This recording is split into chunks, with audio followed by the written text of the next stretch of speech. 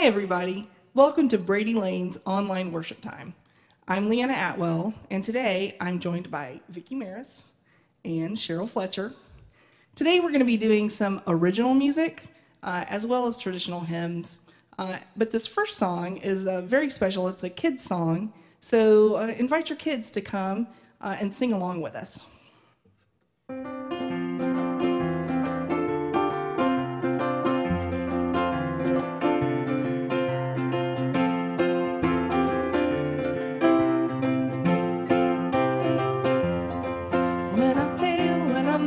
When I'm worried, when I'm powerless or afraid, Jesus rescues me. Oh, Jesus rescues me. The disciples were in a boat when there came a great big storm.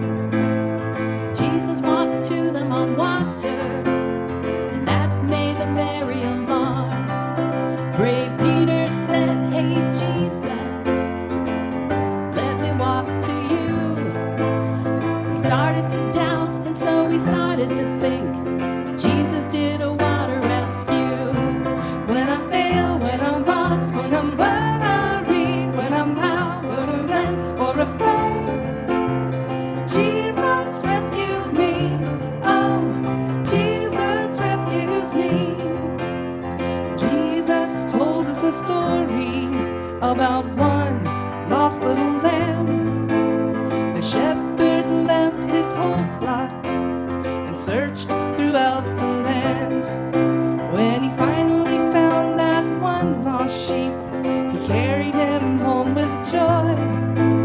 No matter how small, you're worth more than gold. You're precious to the Lord.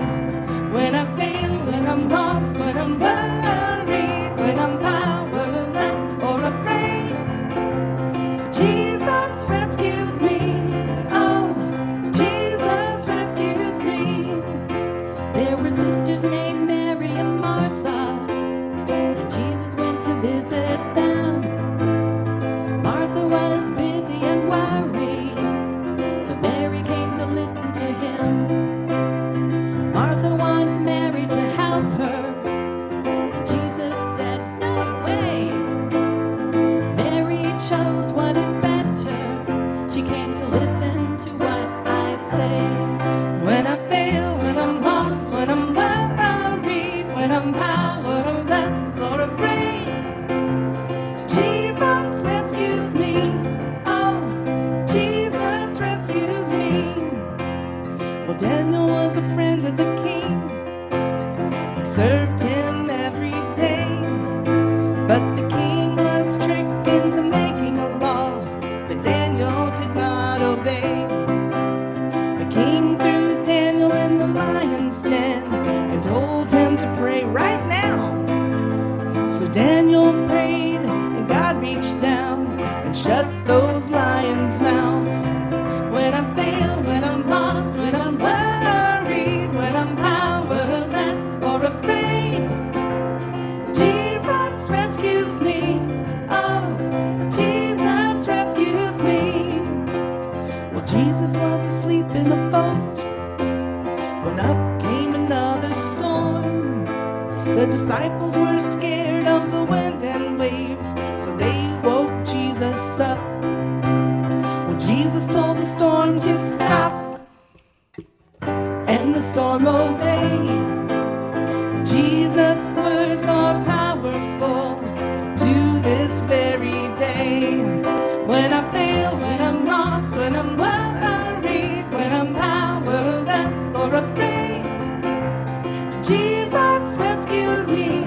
Oh, Jesus rescues me. Well, Jesus rescues me. Oh, Jesus rescues me.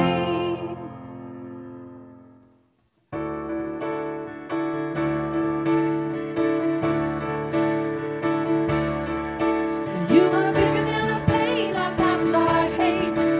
You are greater than our scars, our doubt, our shame. You make us stronger than the lies, greater than the fear. You meet us here when we call on you. You meet us here when we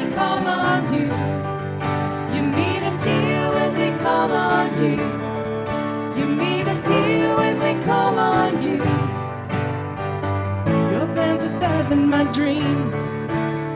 You know me from the inside out. The more I get to know you and let you lead, the less I doubt. You are bigger than our pain, our past, our hate. You are greater than our scars, our doubt, our shame. You make us stronger than the lies, braver than the fear. You meet us here when we call on you. You meet us here when we call on you. You meet us here when we call on you. You meet us here when we call on you. I need your hands to guide me through this mess, to pick me up and set me on my feet, to know the peace of Jesus and holy rest. Then you remind me, you are bigger than our pain, our past, our hate. You are greater than our scars, our doubt, our shame. You make us stronger than the lies, braver than the fear. You meet us here when we call on you. You meet us here when we call on you. You meet us here when we call on you. You meet us here when we call on you. I've held on to this heartache for so long. I cannot find the way to save myself, to let go of the things that hold me down. I need your help. Well, you are bigger than our pain, our past, our hate. You are greater than our scars, our doubt, our shame. You make us stronger than the lies, braver than the fear. You meet us here when we call on you. You meet us here when we call on you. You meet us here when we call on you. You meet us here when we call on you. You meet us here when we call on you. Oh, Jesus, here when we call on you. You meet us here when we call on you. You meet us here when we call on you.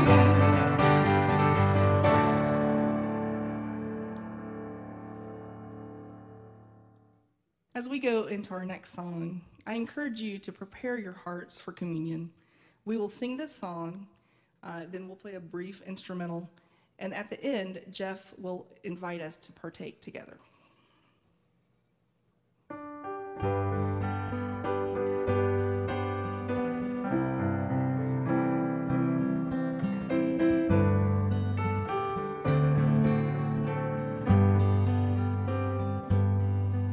On a hill far away stood an old rugged cross, the emblem of suffering and shame. And I love that old cross where the dearest and best for a world of lost sinners was slain. So I'll cherish the old rugged cross till my trophies at last I lay down. I will cling to the old rugged cross and exchange it someday for a crown. Oh, the old rugged cross, so despised by the world, has a wondrous attraction for me. For the dear Lamb of God left his glory above to bear it to dark Calvary. So I'll cherish the old rugged cross till my trophies at last I lay down. I will cling to the old rugged cross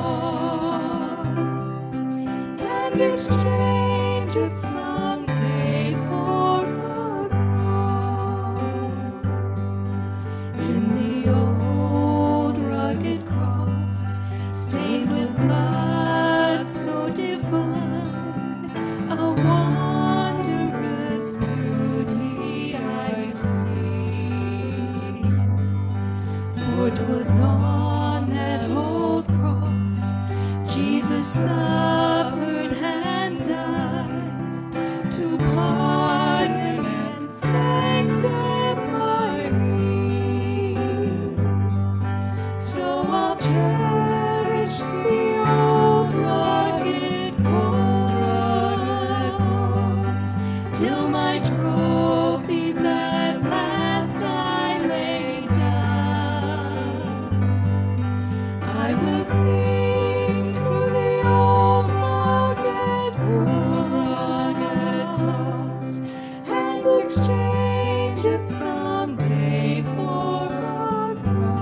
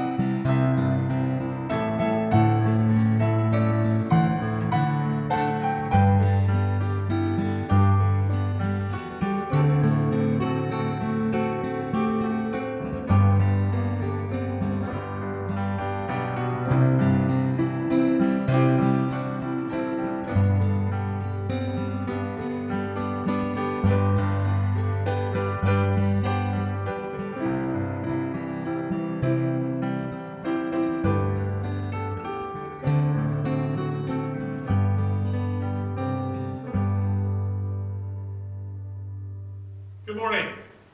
If you are prepared to do so, please gather your emblems to take communion with us at this time. Please take the emblems as you are directed to. I'll be reading from Matthew 26. While they were eating, Jesus took bread, and when he had given thanks, he broke it and gave it to his disciples and said, "Take and eat. This is my body." You may partake the bread.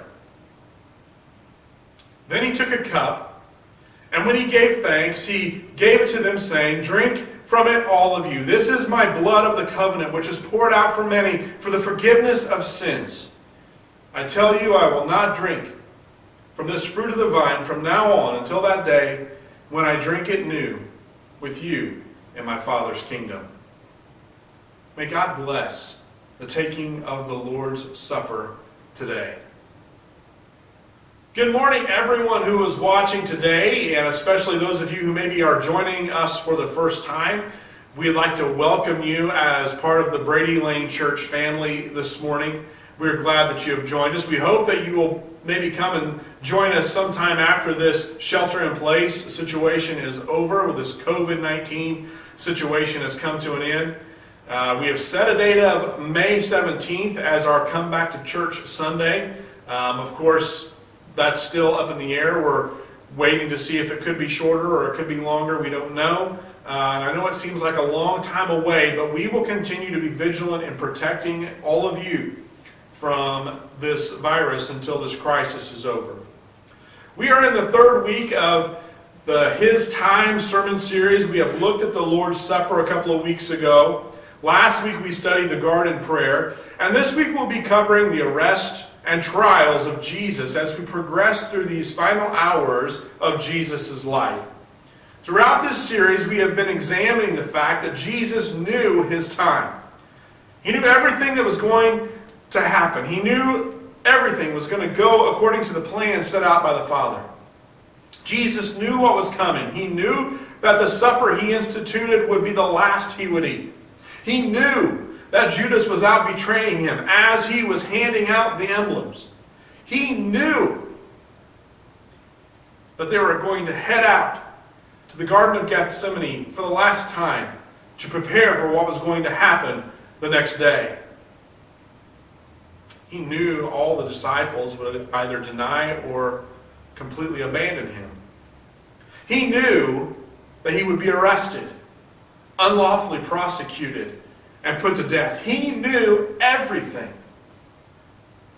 How would you live your life differently today if you knew tomorrow you would die? something for you to think about as we watch our next video in this series. Today we again are going to listen to the reading of a harmonization of the gospel from Matthew 26, Luke 22, and John 18. An excerpt from the story written by Randy Frazee. Take a look. Jesus, knowing all that was going to happen to him, went out and asked them, "Who is it you want?" "Jesus of Nazareth," they replied. "I am he," Jesus said. And Judas the traitor was standing there with him. When Jesus said, "I am he," they drew back and fell to the ground. Again he asked them, "Who is it you want?" "Jesus of Nazareth," they said. Jesus answered, "I told you that I am he. If you are looking for me, then let these men go." This happened so that the words he had spoken would be fulfilled. "I have not lost one of those you gave me." Then Simon Peter, who had a sword, drew it and struck the high priest's servant, cutting off his right ear. The servant's name was Malchus. Jesus commanded Peter, "Put your sword away. Shall I not drink the cup the Father has given me?" And he touched the man's ear and healed it. Then Jesus said to the chief priests, the officers of the temple guard, and the elders who had come for him, "Am I leading a rebellion that you have come with swords and clubs? Every day I was with you in the temple courts, and you did not lay a hand on me. But this is your hour, when darkness reigns." Soldiers of the Jewish religious establishment had come to place Jesus under arrest, and Jesus gave himself up. He could topple his foes with a word.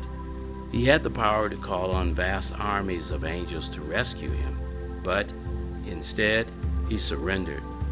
The disciples knew something very bad was happening, and they ran away to save their own skins.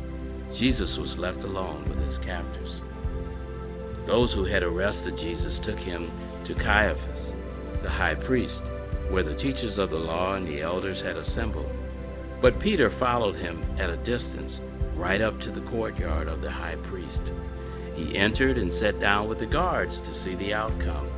The chief priest and the whole Sanhedrin were looking for false evidence against Jesus so that they could put him to death. But they did not find any, though many false witnesses came forward. Finally, two came forward and declared, "This fellow said, 'I am able to destroy the temple of God and rebuild it in 3 days.'" Then the high priest stood up and said to Jesus, "Are you not going to answer? What is this testimony that these men are bringing against you?" But Jesus remained silent. The high priest said to him, "I charge you under oath by the living God. Tell us if you are the Messiah, the Son of God." "You have said so," Jesus replied. "But I say to all of you, from now on, you will see the Son of Man sitting at the right hand of the Mighty One and coming on the clouds of heaven." Then the high priest tore his clothes and said, "He has spoken blasphemy. Why do we need any more witnesses? Look now, you have heard the blasphemy. What do you think?" "He is worthy of death," they answered. Then they spit on his face and struck him with their fists. Others slapped him and said, "Prophesy to us, Messiah. Who hit you?"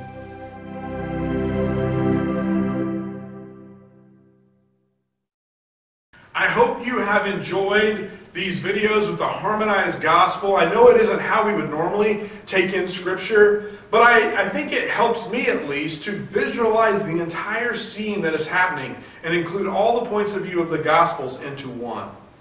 Now in the first part of today's text, we see that Jesus knew everything that would happen, and we find this in John's Gospel, chapter 18, starting in verse 4. With the line that Jesus knew everything. He knew that this night was going to be brutal, and he knew tomorrow was going to be worse. He knew, folks, everything that was about to happen to him. He knew that Judas would hand him over. He knew that Peter would attack Malchus. He knew that the disciples would run away. He knew that he would be dragged off to a trial based on false charges. He knew the Pharisees would do whatever they had to do to put him down for good. He knew that there would be an all-night back and forth from the Jews to Pilate to Herod to the Jews back to Pilate, a mock trial that would see him battered and cursed and humiliated. He knew there would be a scourging, and he knew that there would be a crown of thorns. He knew that he would experience the undeserved humiliation beyond what any man had ever faced. He knew that he would face and experience a suffocating death after being hung by his hands and feet from a cross. He knew there would be a spear thrust into his side.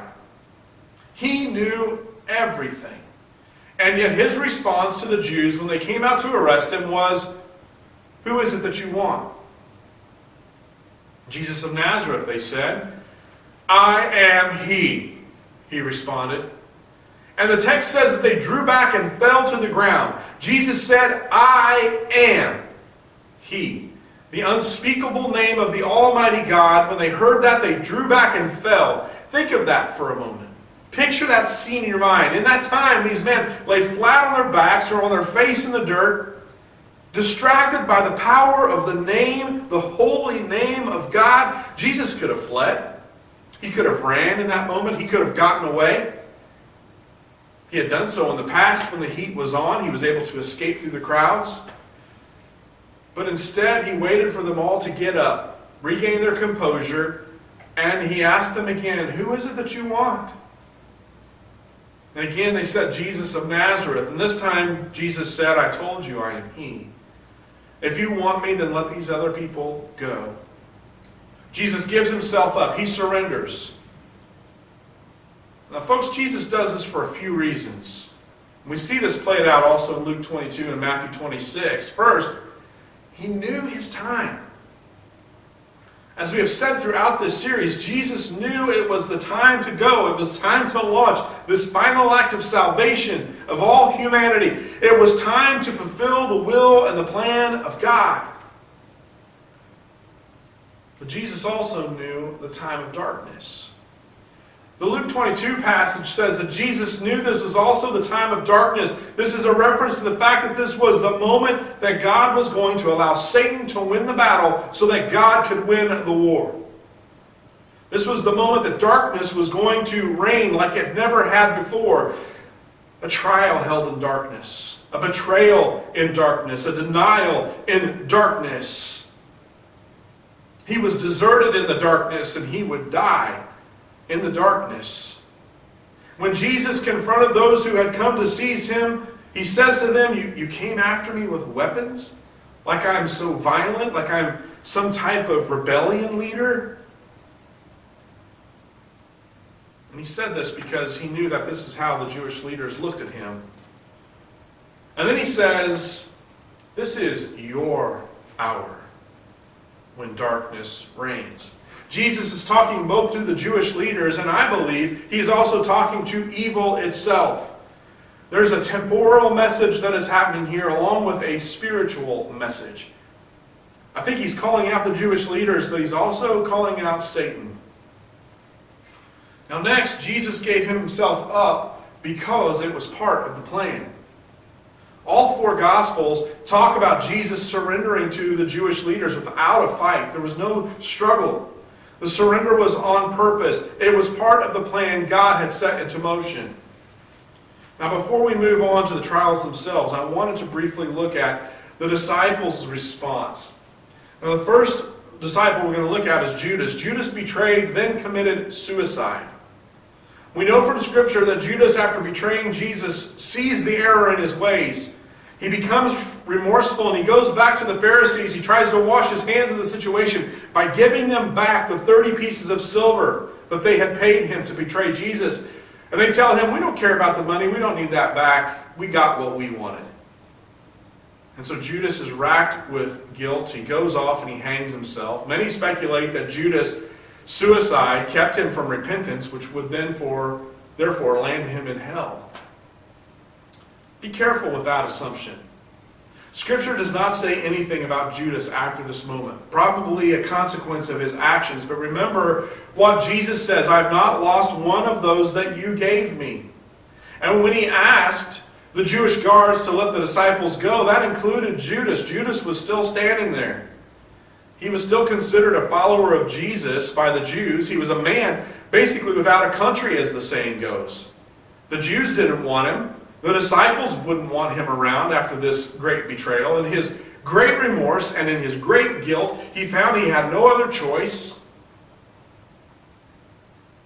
I truly believe, and you can call me nuts if you want to, you can say I'm crazy, but I truly believe that if Judas had still been around sitting at that campfire with Peter and the other disciples after Jesus resurrected, that Jesus would have come up and restored Judas just as he did Peter. You know, no one sin is greater than any other sin, and all sins can be forgiven. Did Judas repent? I don't know, and you don't know either. We weren't there. Let's be careful not to damn Judas to hell, because we might be surprised someday when we get to heaven, if we're so blessed, to find him there. His fate is not our decision or our call. Really, it's up to God. Again, I'm not preaching that Judas is in one place or the other. I'm saying his eternal locale is in the hands of the Almighty God. So we shouldn't assume his fate by our judgment. Now, Judas wasn't the only disciple that acted in inappropriate ways. Peter attacked and then denied 3 times. Peter draws a sword and attacks one of the servants of the high priest, probably a temple guard, that grabs Jesus to take him under arrest. This servant's name, we find out from one of the gospel accounts, is Malchus. Jesus scolds Peter for something I think we need to hear loud and clear and maybe apply to ourselves today. He says, Peter, stop trying to assert your will over God's. In the text, he says, put your sword away. I have to do what I have to do to fulfill God's will. Now, how often, Christians, do we assert our will over God's will? How often do we think we know what's better for us than trusting that God knows what's best for us? How often do we carry things out the way we want to because that's the way we've always done it? Or that's how it's always happened in the past? I think while this warning was directed at Peter alone in this moment, I think we can still learn something from it. I think we need to take heed in our walk today that when God's will is set into motion, we need to stay out of the way of it. God's will be done. Peter also famously denies Jesus 3 times that night to fulfill prophecy Jesus gave while they were eating supper together. Now, the rest of the guys, the rest of the disciples, we've talked about Judas, we've talked about Peter. What happened to the rest of them? What did the rest of them do? The others ran. They just simply ran away. Just as Jesus predicted, the good shepherd was struck and the sheep scattered. Was it fear? Probably. Lack of faith? Maybe. Lack of spiritual maturity? Sure. Shock and awe? Most definitely.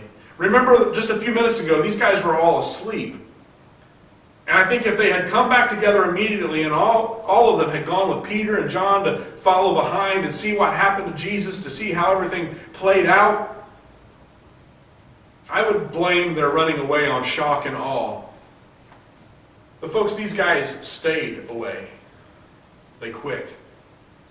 They went and hid, some of them for days, some of them for weeks. Have you ever found yourself in a moment of weakness, becoming frightened, finding yourself in a moment of spiritual drought, struggling because you have still not matured in your faith as much as you'd like to, and in all that you find that you are running away from Jesus? And I have. In my early 20s, there was a season when I went through several difficult, life-changing, life-altering situations. I lost 2 of my grandparents within 3 months of each other, both on my mom's side. Lost a couple of friends in separate auto accidents. Was struggling with school and questioning my direction for my whole life. I was going through the ending of a long-term relationship. And I began to question. I began to fear. I began to regress in my maturity. And I began to run away from Jesus. And to be honest, I got a lot further away from God than a lot of people knew. I'm not proud of that time of my life. I'm not proud of the way I abandoned my faith. But I look at the disciples here and I realize I was just like them. When trouble came, instead of running to Jesus, I ran away from him. Thank God, I thank God every day that he got a hold of me. And I began running back in his direction. And I'm continuing to run to him every day. Every day I take another step in his direction. And I still make mistakes. I still struggle from time to time. But every day I dust myself off and I pick myself up and I start running after him again.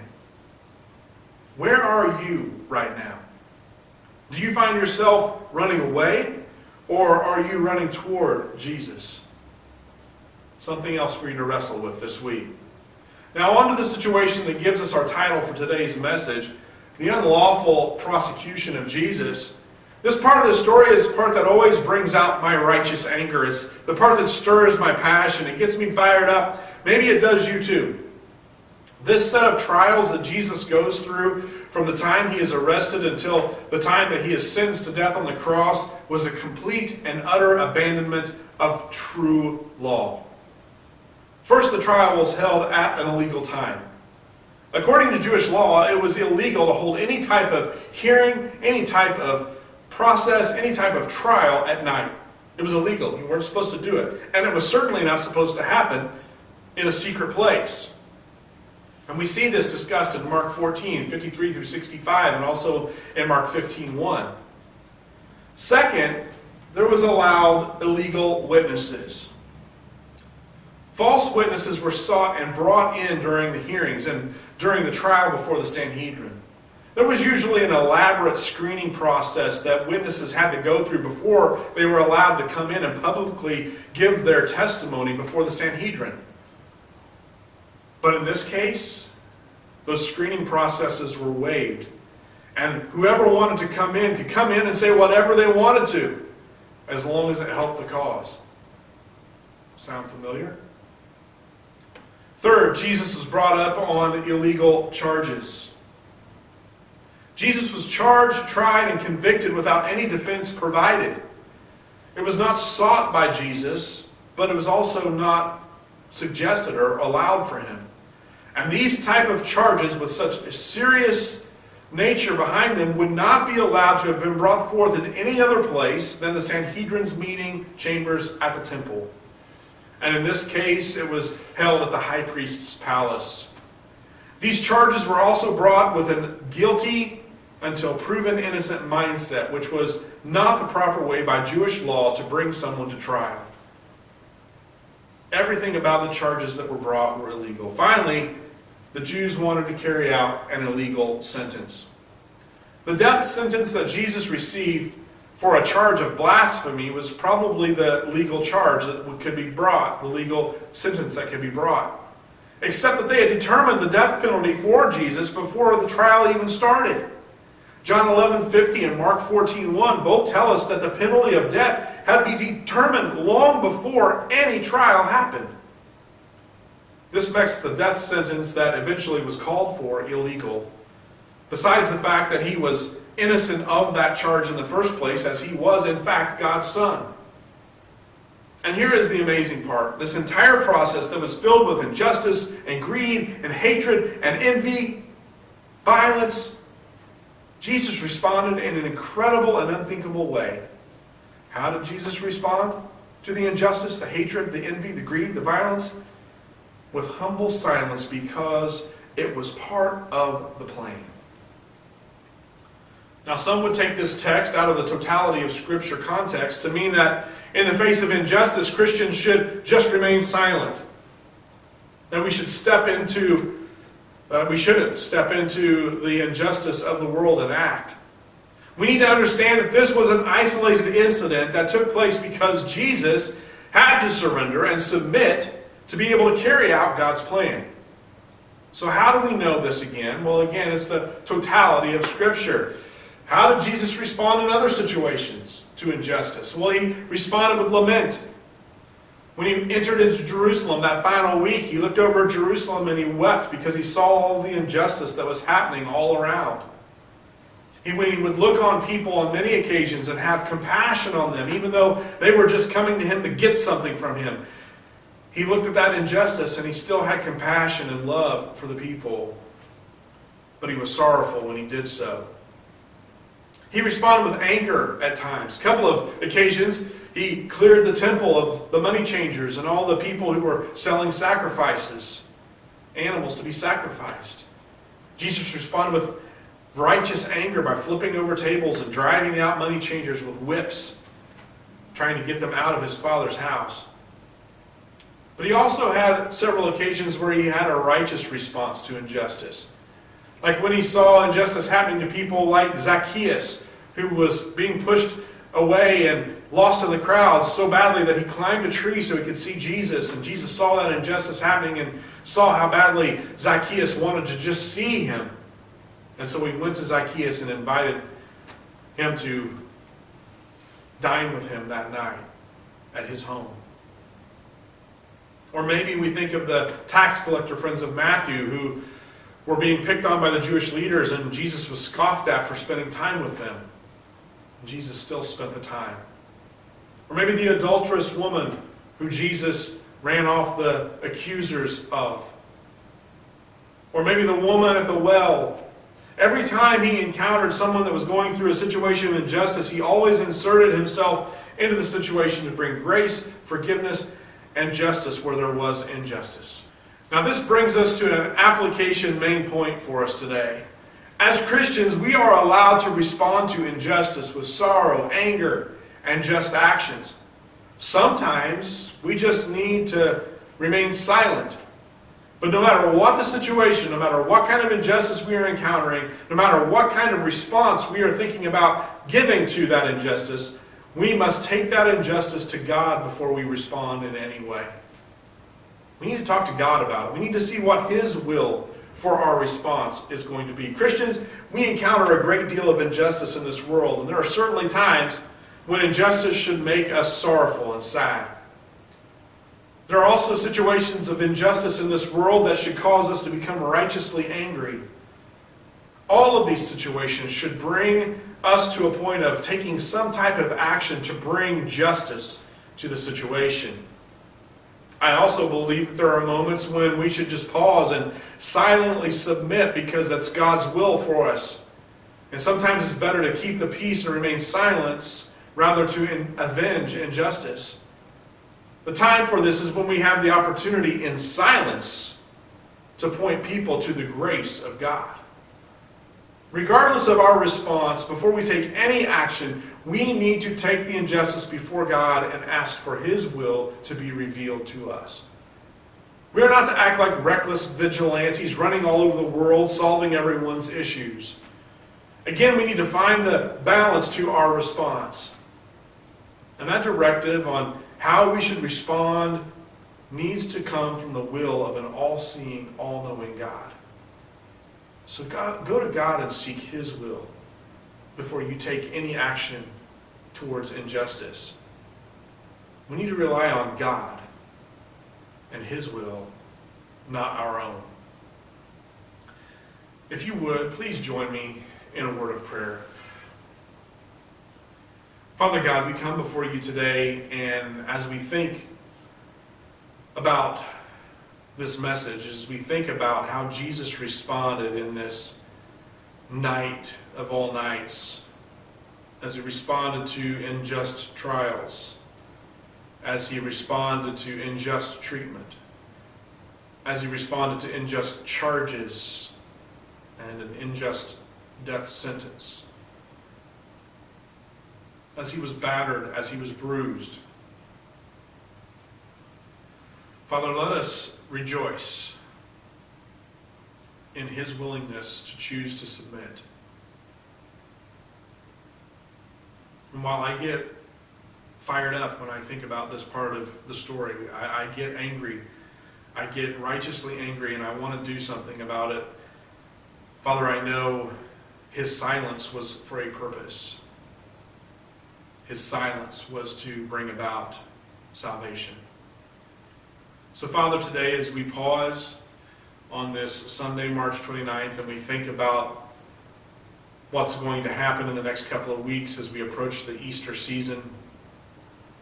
Father, help us to look upon the injustice around us.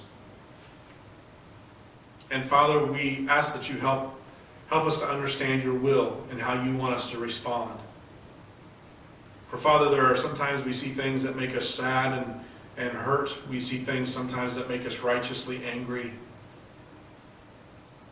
So Father, help us deal with those emotions in a good way, in a healthy way. Let us insert ourselves into the world when you direct us to bring justice to those who are being exposed to injustice. Father, help us to also understand and know when it's our purpose and your will for us to just remain silent and wait for you to work. It's been a hard thing for us to do right now, Father, is to wait on you. So just help us to do that over these next several weeks. Father God, if there's anyone watching this morning that has questions about who you are, please help them. Please prompt them. Please nudge them with the power of your Holy Spirit to contact somebody from Brady Lane Church that we might be able to sit down with them and talk to them over the phone or through a text message conversation or through Facebook Messenger, or somehow that we get in touch with each other and talk about their salvation. Father, we thank you for all you do for us. We ask that you continue to guide us and direct us in this difficult time. Father, we pray for all of our frontline people who are out there making a difference in this situation, this epidemic that we are going through, this pandemic. Father, we pray for doctors and nurses. We pray for our first responders, police, fire, EMS. We pray for all those folks who are deemed essential and who are going out to their workplaces and continuing to serve our community. Father, we lift all of them up to you today. We lift these things up to you today. And Father, our last prayer for today is that you make this time that we are away from each other very short. That you bring us back together when it is safe. Father, we pray that the things that we have planned for this summer, the things that we have planned for this fall, will not be interrupted as the things for this spring have been. Not for our glory. None of these things we had planned were for our glory, Father. They were planned to bring you glory. So we pray that you help us. You eradicate this disease in our country and around the world. That you expedite vaccines and things that can help people get better. But until then, Father, help us to continue to protect those around us who could be at danger. And if we are one of those folks who could be at danger to be out, Father, I pray that you help them to understand that it's important for them to stay right where they're at.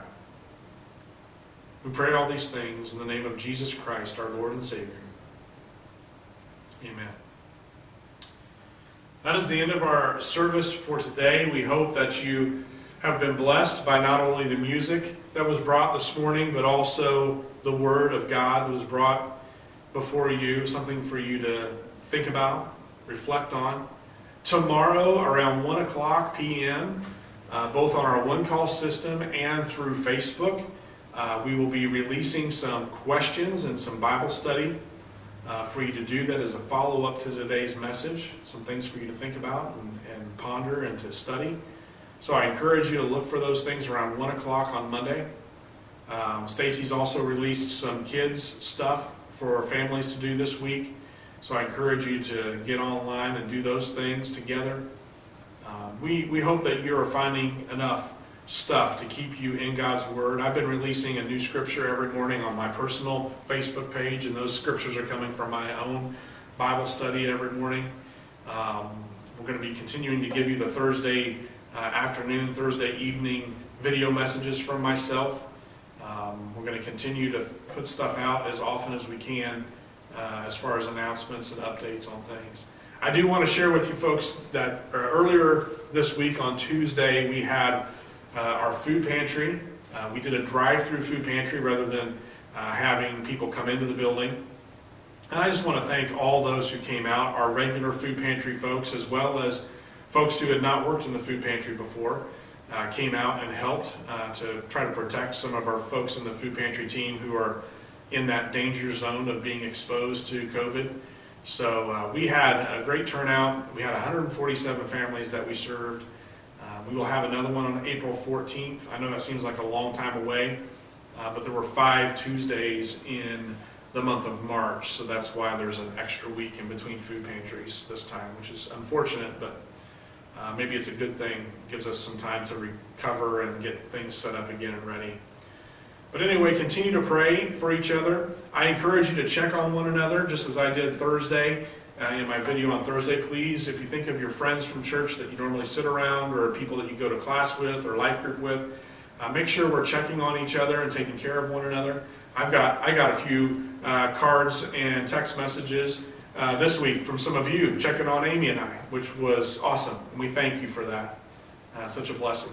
So until we see each other again, may God bless you and keep you. May He cause His light to shine upon you and grant you peace.